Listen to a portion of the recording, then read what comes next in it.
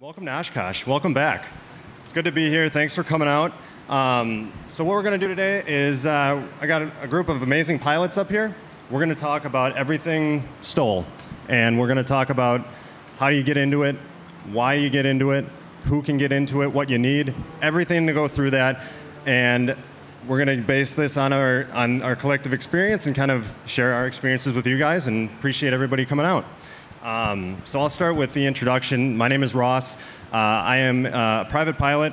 I live in Madison, Wisconsin. I fly an Aviat Husky, and I've been flying in the demo the last couple of nights. If anybody's had a chance to come down and check that out, I'm the one that doesn't go backwards, and which is apparent. But so I have I just have a passion for aviation. I just love flying. Other than that, I got into the low and slow thing early on, and now I haven't had any desire to go anywhere else with it because it's just so much fun. So that's just a little bit about me, and I'm going to have everybody introduce themselves. Ryan, why don't you start off? Man, I picked the wrong seat. I have to go first? Well, I guess you know what, we can send it to somebody. Why don't you Alrighty. Well, my name's Ryan Hunt. I live south of Atlanta, Georgia, and I'm a commercial ATP pilot, fly corporate for a living, and if it's an aspect of aviation, I usually like to get into it. So STOL flying kind of fell into my lap a little bit. A friend has a Carbon Cub EX2 that he said, hey, why don't you go do some flying with me in it, and started flying and figuring it out and learning the aspect of it. And it really impressed me because it's so applicable, you know, kind of everywhere. And I own a little J3 Cub with a 65, so, you know, no ball of fire, but at the same time, the aspects and the mechanics of it all fit in. So, no, it's just a great little skill to have and develop, and really been enjoying it. Wayne? Hello, my name is Elaine Oldhoffer-Lang. I am from Platteville, Wisconsin, so just on the other side of the state, close to Dubuque, Iowa. I entered aviation as a college student. I'm a graduate of UW Mankato, Minnesota State Mankato. Yep, go Mavericks. And instructed for a while in Colorado, worked part-time doing that. Had a job at Pilatus, moved back to the family farm in Wisconsin, where we opened a small FBO flight school maintenance shop with my husband. We've been instructing and doing that for the last 9 years, and recently have gotten into more professional flying. Have been flying for the state of Wisconsin in a Pilatus for the last 2 years, and I just earned my ATP multi-engine type rating in a Honda Jet last week. So starting to fly more professionally, but with the STOL side of things, I have a stock 1977 Piper Super Cub, and it's a good airplane. It's a great airplane. We agree on that. There is no better airplane. There absolutely is not. I'd beg to differ. Hi, I'm Richard McSpadden. I'm with AOPA Air Safety Institute. I fly a Piper Super Cub, and I flew GA in college, and then flew for the military, flew mostly fighters, a little bit of time in King Airs, and now I've been with AOPA for about 5 years. My name is Colin Kneva. I'm from Lincoln, Nebraska. Compared to all these guys' flying experience, I get to fly that green Cessna 182 out there, old green plane, and video myself and my partner Craig doing crazy stuff. And then I also fly a Carbon Cub, and just recently started STOL dragging that. Got my card, and they called me and said, you should talk about STOL. Now compared to these guys, I don't know if I should. Maybe I should just learn something. I beg to differ. I feel like the new kid on the block. Yeah. All right, well, thanks, everyone. So I guess what I'm going to do, Richard, if you can do me a favor and tell me why, after all of your experience, flying jets, flying all sorts of things, why do you have a Super Cub? Yeah, to me, it's just the pure essence of flying. You know, just about anybody who flies, this guy flies P-51s. Anything they fly, you know, if you talk to them about why they like to go low and slow and fly the airplanes we fly, it's just the pure essence of flying. And that's why I love it. You flip the mags on and you go fly and just get back to the roots of why it's so much fun to fly. I also find that this kind of flying really helps improve your skills. So there's a lot of head work in this kind of flying, and that translates also to, you know, you fly fighters in the military. quite frankly, flying the fight, just flying it is the easy part. You'd probably say that flying the P-51. It's the head game involved in understanding the systems and employing the airplane. And that sort of head game transfers over to this, and I like that a lot. Perfect. Perfect. So one of the other main things, though, is everybody goes on YouTube and they see people with, they see carbon cubs, they see Steve Henry with a nitrous system in his airplane. Do you need that? Is that something that everybody needs for STOL? Not at all. I first got into STOL literally with that 182, and I was at Stearman, Kansas, and I asked him if I could land in their STOL landing strip, and I think it was 265 feet or 300 feet, and at first they said no, and then he said, well, do you know what you're doing? I said, I wouldn't ask you if I didn't know what I was doing, and so I stuck it, and then they asked me if I'd consider racing the 182 in a STOL drag, and I was like, no. I think you fly what you have. I mean, we learn STOL when you start getting your license. That's it. You're using all those same techniques. Yeah, so AOPA had a fly-in at Tullahoma, Tennessee, and at the time I owned a Navion, and I put the Navion in the STOL demo, and that Navion got a lot of attention because it's a 4-place airplane, it's heavy, and yet I was taking off and landing that thing, a Navion, if you fly it really light, in about 600 feet. And it was a real eye-opener for people that a Navion could perform like that, which kind of goes to why this is fun anyway. It just really helps you max perform your airplane. You'll really understand how to fly your airplane if you get involved in STOL. So once you figure out what you're flying and how you want to fly it, and you want to get into the STOL world, Elaine, as an instructor, as my instructor, what would you say, how do you start? So to kind of highlight what these guys have already said, I think you can take just about any airplane and you can learn how to become a master of that airplane. You can learn how to operate it safely, but at the very limit of its abilities, and you can do that safely. And that's just what STOL flying to me is all about, whether it's a Super Cub or a Carbon Cub, that stalls off the airspeed indicator sometimes. You don't even know how fast you're going. And that's just where its limitation is at, and you fly it that slow, and you control and handle the airplane. Or if you're in a Piper Cherokee, with our students, when they get good before their private pilot rating, there's nothing I love to do more than say, hey, let's go out and have a short field takeoff and landing contest. And it's a part of the check ride. You have to demonstrate a short field takeoff and landing. And as you said with that Navion, you can get that little Cherokee in pretty dang short if you know what you're doing. And it's fun, and it's a ton of fun. So you can really, any airplane you want, it's just a matter of really getting to know your airplane, building proficiency, and getting comfortable operating it at that limitation. But I think, to her point, STOL doesn't start on a short grass strip or a sound bar like you see on YouTube. STOL starts at about 3,500 feet in the air and get comfortable flying slow. And until you're really comfortable flying that plane at its envelope and you're getting good at managing the power and energy, I don't think I would want to hit a grass strip. I think STOL starts at altitude. Yeah. And especially something that's, not in your limits. Because, in Georgia, we're really lucky that we have grass strips everywhere. And there's plenty you can go and practice on that don't necessarily require it. But it's somewhere to kind of make you feel like, because once you get and start learning that envelope, because that's so much of it is keeping this airplane in its envelope and learning the envelope, and it's all practice, and the practice comes and polishes you more and more. Then you can come into, say, a 3,500 foot grass strip if you have the ability to, for location-wise, and practice. And it feels, it kind of puts you in the scenario. And, at that point, you work on it. And you can, even on a 5,000 foot grass or concrete strip, you can really practice this stuff and, measure your self-worth or, yourself by markings and everything. So it's just setting yourself up and practicing, polishing, and, going out and doing it. Of course. And so, actually, I'll keep you on the spot. What's the largest airplane you fly? Falcon 900. Okay. Any skills transfer from what you do in a Carbon Cub or a J3? Without a doubt, because it boils you back down to the essence of flying. The faster, slower, trees bigger, trees smaller, mentality, and it turns into energy management, and it turns into feeling the airplane. And the jets, they start to, it feels like it numbs it, but at the same time, it doesn't.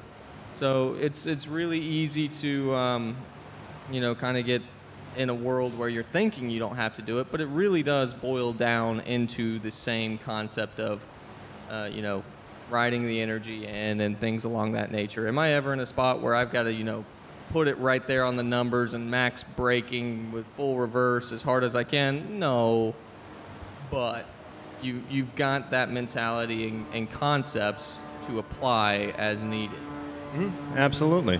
So from my instructors up here, what would you say to someone who's new, wants to get into STOL? As you said, it starts up in elevation. What's the number one first thing that you should work on? So I actually agree that slow flight is an incredibly important skill. The ACS got switched around, and they don't have you demonstrate slow flight the same way that they used to. You used to be way behind the power curve in slow flight, and now they kind of want you ahead of it. And a lot of STOL flying is behind the power curve. So if you haven't ever done that, because maybe you've gone through your license recently, find an instructor who's comfortable really getting the airplane behind the power curve. Practice slow flight that way, and just get up high where you're comfortable. You have some altitude beneath you. A nice day. Even brand new students, they make so much progress when the airplane's not getting tossed around in turbulence and weather, and you're not fighting it. Just set yourself up for the maximum amount of success and feel. Because you really have to become one with the airplane. I know that sounds kind of funny, but it's like you wear the airplane. It becomes an extension of you.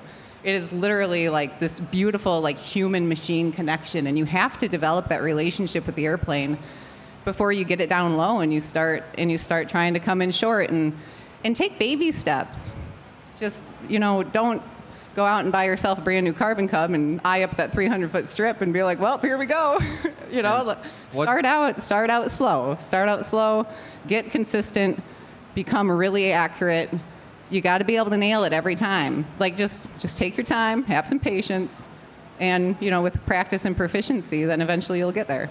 What's that statement about eating the elephant bite at a time? It applies. I would say don't forget the takeoff. So a lot of times when people think STOL, they think landing, which is, that's the most dramatic thing you see. But I'm a safety guy, so I can't help myself. I'm going to talk safety here a little bit. The most prominent place for a STOL is in takeoff phase. Takeoff, departure, and climb out. That's where most stalls happen. And so if you're involved in a STOL competition, I like the STOL piece because it helps me become a better backcountry pilot. So the takeoff phase of that, understanding how your airplane's going to perform in different crosswinds. A lot of times in the stuff he's doing in STOL drag, you're going to be taking off with tailwinds, taking off and landing with tailwinds actually. So understanding when you can take off with a tailwind and how your aircraft's going to perform. So that would be my piece of advice, is all this is good stuff too, and don't forget the takeoff. Perfect. And so let's take it another step. So you're out practicing for STOL, and this is something that the Air Safety Institute and I worked on a small video a couple years ago about going to the first event. How each of you have now been involved in an event?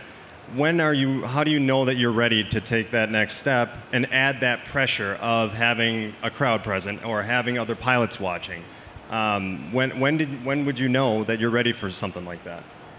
Well, in STOL drag, there's a course. It's accredited now, so you have to take a course, and you have to prove that you can do certain things. You can fly low in a crab and a slip. You have to demonstrate you can land on a point, turn around. So I think it's not up to you. I mean, anybody could say I'll enter the STOL competition, but if something's not feeling right in your gut, chances are I probably wouldn't do it. I mean, that's kind of what it boils down to. But with a crowd, it's different. Yeah, and STOL drag is another, because I would consider that 2, maybe 3 steps beyond what, you might be doing with traditional STOL, because you're adding so many variables. You're adding a tailwind, you're adding a turnaround, you're adding another airplane, I think that's good that there are those kind of precautions in place so that people are qualified. But, a lot of them, especially as these things keep popping up across the country, there are there aren't really any qualifications. A lot of people at airports are just throwing down a line. How do you get ready for that? How do you know? How do you know when you're ready? I think it's important is a third party helps you make your assessment. Because if I were to ask everybody in this room, how many people are above average pilots, 100% of the hands would go up, right? Statistically, that doesn't work out, right? Statistically, half of us are below average. So as pilots, we tend to have an inflated point of view of our performance.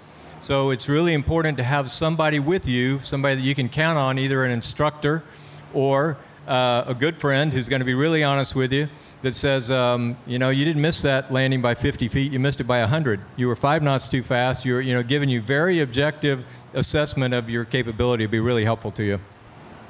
Yeah, I think that's a really important point because, if you really boil it down, we always have a third party to progress in aviation, period. You fly with your instructor, that's one. Well, then do you do a check ride with your instructor?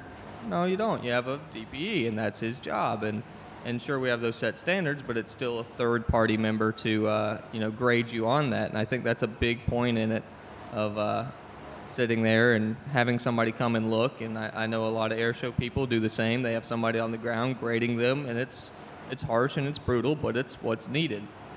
Because, I don't know that I'd ever sit there and dive out there and say, yep, nope, I'm ready, because I don't know. I always think I'm better than I am, and I know I'm in that 50% range, so, it's just, I don't know. I completely agree. A third party is very important on that. Absolutely. So taking those steps, having somebody that's going to watch you, let you know, hey, this is kind of where you're at, this is where I think you're flying, is that an instructor? Is that any instructor? Can you grab just any CFI from any flight school, or is there a way that we can, find specific instructors that are going to know what to look for? I think you look for who's doing it. So, if I'm going to go learn how to do aerobatics, I'm not going to go over to the STOL corral, right? You kind of go where there's events popping up all over the country, and if you don't think that STOL pilots like to talk about being a STOL pilot, it's kind of like people that do CrossFit. They'll tell you.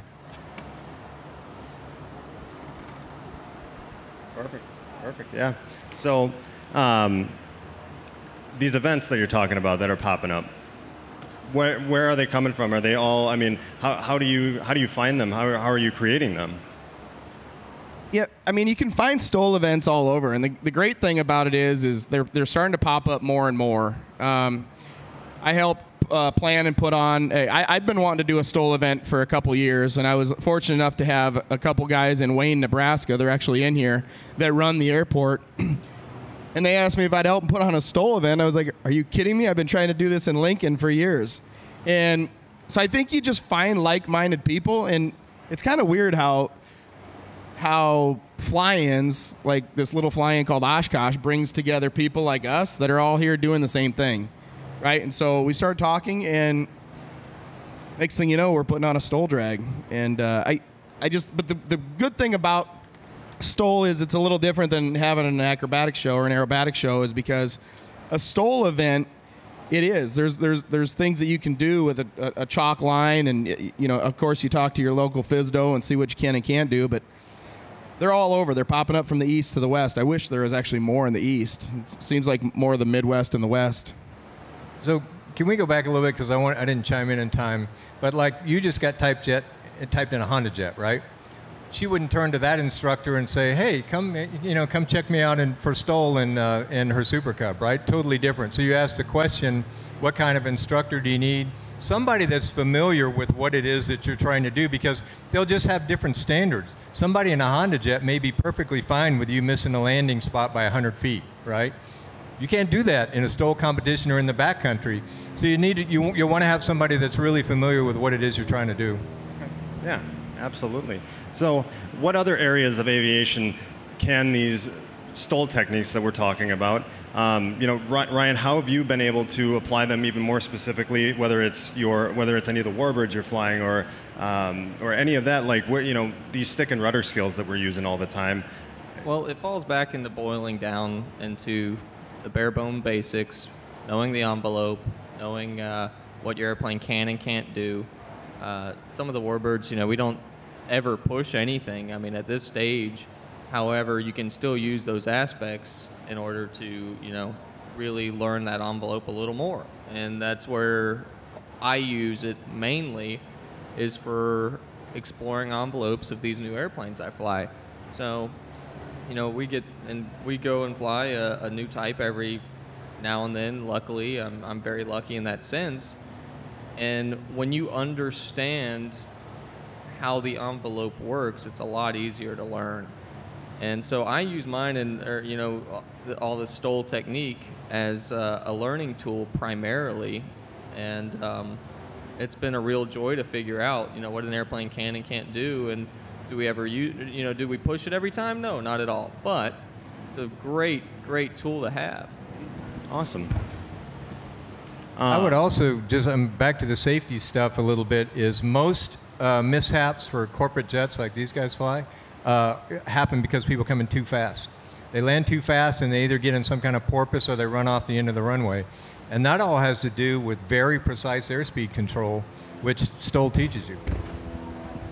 So, and Richard, so you've been spending a lot of time out west in the backcountry in your Super Cub this summer. What has, what skills in the slow flight, in short field, how is that all transferred over? Because there is a big difference between STOL flying, backcountry flying, and because not every backcountry landing is a short on the brakes locked up every time. So how is that transferred over? What are you using? What are you not using, if anything, for technique? Yeah, I think the key is being able to fly the airplane exactly where you want to fly it. And you don't always have to fly it on the ragged edge, and in fact, you really don't want to do that unless you need to, but sometimes you need to, and you have to be able to put the airplane there.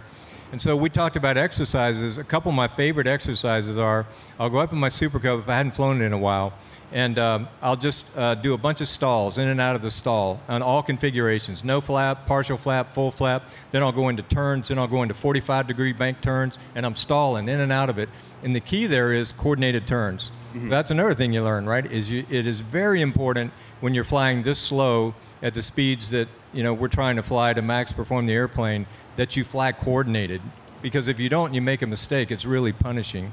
And the second is the drift exercise. You fly down over the runway at very slow speed, just above touchdown, and then it's okay if you touch down, and you're well behind the power curve, and you're drifting to the left center of the runway, and you stabilize, and you drift to the right center of the runway, and you stabilize all the way down the runway, and that'll teach you how much aileron movement that you need to control that drift in there.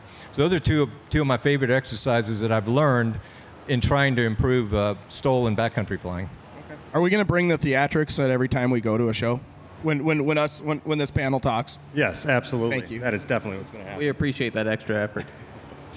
So, once you get past the slow flight and knowing the airplane, knowing the stall speed, what's another thing that somebody flying a 150, 152, 172 might go out and work on once they get more comfortable in the airplane? What's the next step that I'm going to work on once I feel like I know where the airplane is, at what speed? Elaine, what would you recommend to a student to go out and practice next? I would say focus a lot on, what Richard said, just nailing those airspeeds and flying absolutely as precisely as possible. And don't give yourself a big tolerance, don't be like, it was 10 knots too fast on that approach, it was fine, It's not okay if you're coming into a place that's too short. I mean, that extra airspeed can translate to you maybe running off the edge or, something else. And it's, I think, just really important to keep yourself honest, hold yourself to really high standards, and fly with the absolute maximum amount of precision that you can do. And it includes maintaining really good directional control. I think the best thing about tailwheel flying or STOL flying is you should be able to maintain directional control anytime, in any situation, in any wind. And that translates well into flying any airplane, because when you're sitting, right or left seat with another professional pilot and you start drifting off the center line, that doesn't make them feel real good. Hey, Russ, can I ask my fellow Super Cubber a question? Go ahead. I want to know how you how you rate the importance of feeling an aircraft, because you and our airplanes stall below the airspeed indicator, right? It's off. You can't fly a speed at some point when you're doing STOL and backcountry. So talk about that, the feel of the airplane, and how important you think that is. I do think feeling the airplane is incredibly important, and I'm biased, but as an instructor and now flying more professionally, I fly with a lot of people, and you can kind of tell when they have a knack for that ability. You can tell when they can really feel the airplane and they're a part of it. And you can identify that immediately, and when they have that, man, I just feel great. But when they don't have that, I get a little nervous because they're just flying by numbers. You know, they're flying by airspeeds, they're flying by what the book told them to do, and anyone can do that. But to really develop a true feel for the aircraft is pretty special, and it makes me think about several years ago we had a PA-12, just a stock Piper Super Cruiser, no flaps. Good, honest airplane, but it's not a Super Cub. And we watched the short field takeoff and landing demonstration over at New Holstein. We went to the Super Cub fly-in, and Ed Doyle was there, and he was flying his airplane. He flies the snot out of that airplane. It was absolutely incredible. And as a new aspiring STOL pilot, I go up to Ed, and I'm like, Ed, that was incredible. How do you do it? And he goes, you know, I don't think I look at my instruments once. He's like, I just feel the airplane. He's like, I just know what it's doing. I know where it is. I know where it's going. I know what's going to happen next. And he just has such an intimate relationship with his airplane that he just feels it. And that just takes, I think, a lot of experience and a lot of time. So how often, how does that feel develop for you guys? I mean, and how long does it take? Is there an hour set to that? Is it, because when we do talk a lot about feeling the airplane, and listening to it is another term. I guess explain that a little bit more in your perspective. Whether it's a Super Cub, whether it's a P-51, they all talk. I think for my point of view is it's kind of like getting in shape. It's how long do you stay in the gym? How well do you eat?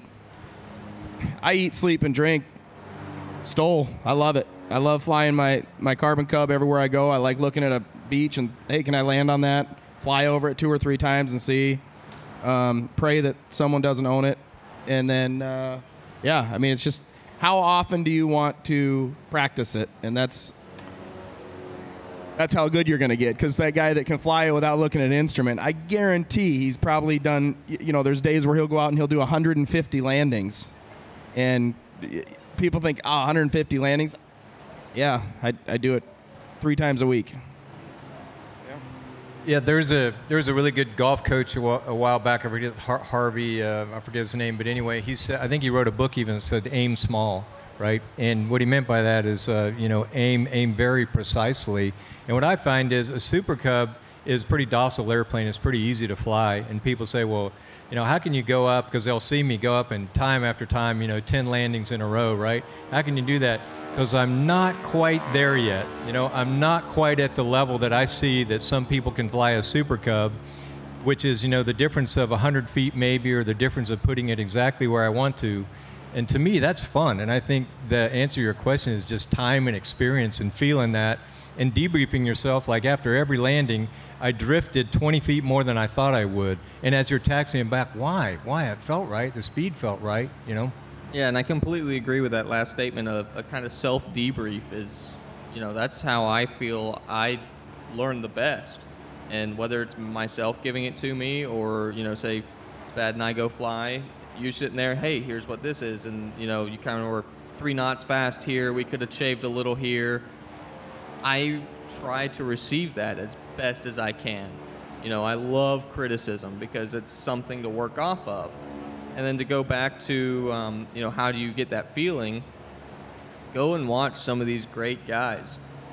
How much are they flying a day? And I know sometimes that's hard, but they fly every day, every condition, every configuration, and they just repeat. Rinse and repeat, rinse and repeat. They're always, I could have done that a little better. I mean, even if they are number 1, there's always something to, grade yourself on.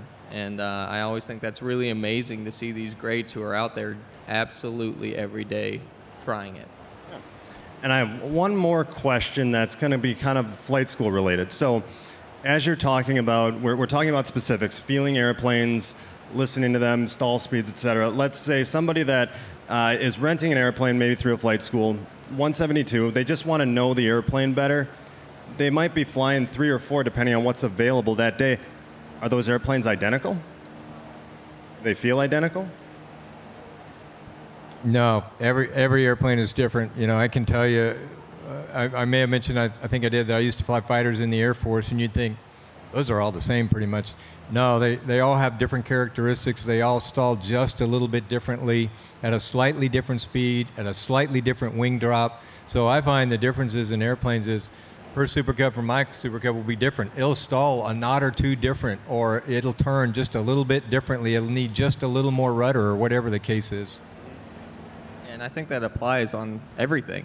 172s, everything. You could go out to every pair of airplanes here at Oshkosh, fly them both, and none of them will be exactly the same. Well, you just shot my dreams down because I thought I was going to go out and get to fly one of your warbirds. And Come on. But it's I the don't know same, which right? one we're taking, but we'll do it. Yeah, well, it's all a lot of great insight, and it's something that people might not think about all the time. A 172 is a 172, but that is not the case. And, you know, like I said, my Husky doesn't go backward. It's a completely different airplane than Austin's, but they'll fly similarly, they'll perform similarly depending on what the conditions are, but they're all different airplanes. And so it's really important. I think what it all boils down to is just get really comfortable taking those baby steps and working into where you want to get to. I would say, getting into STOL, you may look at, oh, I want to do this competition here, I want to do this event here. Maybe, wait until you're at that point, until you're feeling really comfortable enough, you're hitting that number every single time. And if you're not, you're having that conversation with yourself, bringing it back. Why did that feel different? I know the group that I fly with, they break down everything. And so, even if it's 5 feet longer, so I got a little push there, but you're paying attention to what the wind is doing, what the conditions are, what the density altitude is, because the airplane's going to handle differently no matter what the conditions are. And so you have to be ready for that. And once you're ready for that, then you're probably getting into that, I'm ready for a STOL demo, event, whatever it is. And one little thing on that, talking about each one being different, let's boil it down to the 172s. You go and jump in a few 172s and you start learning that envelope, and I think there's something about flying a few different ones that actually helps. And that's been my experience, where you kind of get to know how they're starting to feel and how they kind of trend. And I don't know, I feel like you can kind of learn to read an airplane a little better when each one's a tad different, and just helps with the process some. So, Elaine, last night your landings were quite a bit shorter than mine. Why don't you walk everybody through really detailed what your technique is and what you're doing? Well, to start, you get a Super Cub. It's a good start. That's a good start. I'm kidding. I disagree. I think the 182 is the best STOL plane out there, because just look at it. You can load the thing down. You can get into the back country. That's really what STOL is getting you in and out of the camping spot. But anyway, I digress. Go ahead. Oh, sorry, Ross. You don't have to. I had to poke at you just a little bit. So, as Richard mentioned, the takeoff is super important too, and people do, not give that enough credit. I had the opportunity to instruct in Colorado for a few years, and that was a great learning experience, being a Midwesterner at heart, right? You learn about density altitude really quickly when it's 90 degrees in Denver, and you have a 9,000-foot density altitude, and your lightly loaded 180-horse 172 is climbing at 200 feet per minute. And you learn that you need energy in that airplane before you can make it do anything. And STOL flying's a little bit that way too. So, the takeoff obviously is important. You need to wait. You need to be patient. You need to make sure that airplane's flying before it's going to do anything for you. And a mistake we all make is sometimes we try to make the airplane fly before it's ready, and it doesn't do it. It doesn't work. And then with the landing, I guess you're asking me to talk you through it. I don't want to give up my secrets, Ross. I know that was half of it, but no, I mean, are you looking for a specific number when you're coming around? Sure. No, you know it's going to be good, I guess, as you're touching down. And it's just all about dissipating that energy. And I don't want to simplify it too much, but you really just got to bring it in as absolutely slow as possible. And you got to hit that spot as good as you can. And then you just got to get on it and don't, flip it over. Perfect. Well, As the safety guy, I like the last comment. That was a good one, yeah. Right. And if there's one thing I could do, it's probably push limits a little more. But I think that's a quality of a female aviator. I don't know. Well, if you're pushing the limits, I mean, how do you guys do that? I mean, we talk about the baby steps, because in other sports, whether it's motorcycles or whatever, like when you hit the limit because you fall off. You're not going to get to the point where you're going to bend an airplane, because that's taking it too far. Nobody can afford that. But how do you just creep up on that? You know what, Ross? I think one of the hardest things to figure out in aviation is you can't get better unless you get outside your comfort zone, right? So how do you get outside the comfort zone but not so far that you lost a little bit of control there, right? So you got to be willing to push yourself a little bit with the ability to pull back if you had to. Where is that? I don't know. It's different for everybody on any different day, right? So that's the one that somebody has to develop a feel for themselves. And for all of us up here, I'd be willing to guess that we've all probably pushed it a little bit too far and gotten away with a couple of things here and there, go, man, that was a little too far. Yeah, for sure. So it all boils down to just getting to know your airplane. Having fun flying, though, is the other important part, because it is fun. It's the most fun flying there is, in my opinion. It's kind of the only flying I've done, but these people can attest to that. They've done everything else. Yeah, it's a ball. I mean, sit there and jump in the little J3 and, no radio, stick and rudder, and that's all it is. I mean, it's just a hoot. The AOPA is such a great organization to help put these things together and get people involved in STOL. And then they had to end it by playing taps for us. I feel like this crowd needs to be hooping and hollering to let those people know we're having a good time in here. It's true. Well, that I don't think that's a sign of anything to come, for the day. So fair enough. But I think that's about all the time that we have for today. So I just want to thank everybody for coming out today, and for you guys for joining me up here. Absolutely. And I tell you what, everybody, just enjoy Oshkosh. Enjoy being back.